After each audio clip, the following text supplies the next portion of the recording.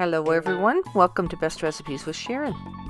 Here we're going to be making a very interesting casserole called Meat Lover's Pizza Casserole. And as with pizza, there's many variations on how you can do this casserole. So let's get right to making this. Boil about 4 cups of hot water in a medium-sized saucepan and add 2 cups of penne pasta. Add a little bit of olive oil to your water to keep it from sticking or boiling over. And start frying a few strips of bacon in a separate frying pan. And fry a pound of ground beef in another frying pan.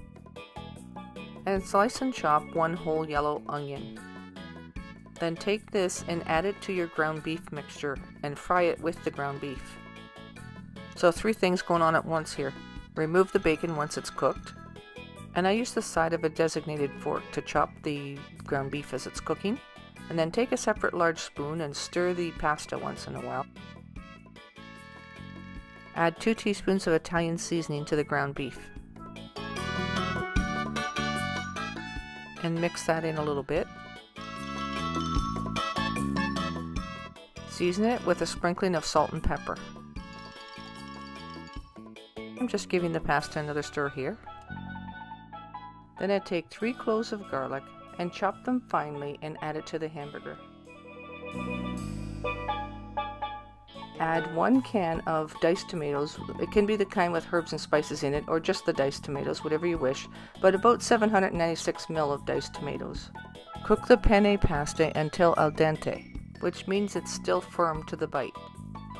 Then take the pasta and drain it and set it aside until you're ready to use it.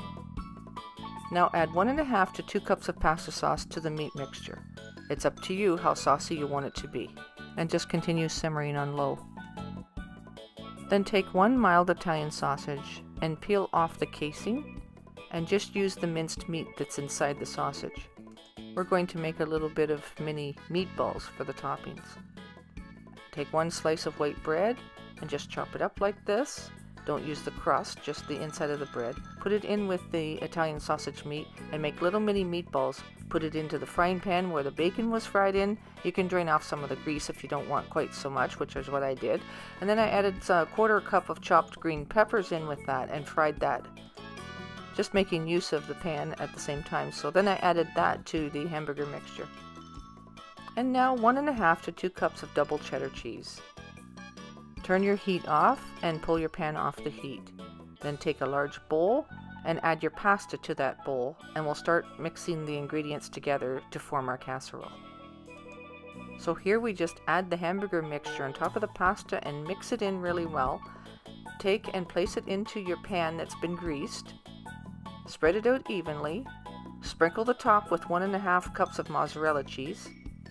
And you can add whatever toppings on top that you want. I'm adding some bacon here, some pepperoni, any topping that you would put on a pizza.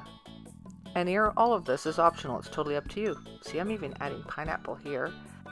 And then I'm adding the little mini meatballs that I've made from the sausage, because this is a meat lover's pizza casserole. And I'm adding a little bit of green olives just on the one side here. Then you place it in a 400-degree oven on the middle rack for about 20 minutes or so. And you switch your oven to broil until it browns nicely on top.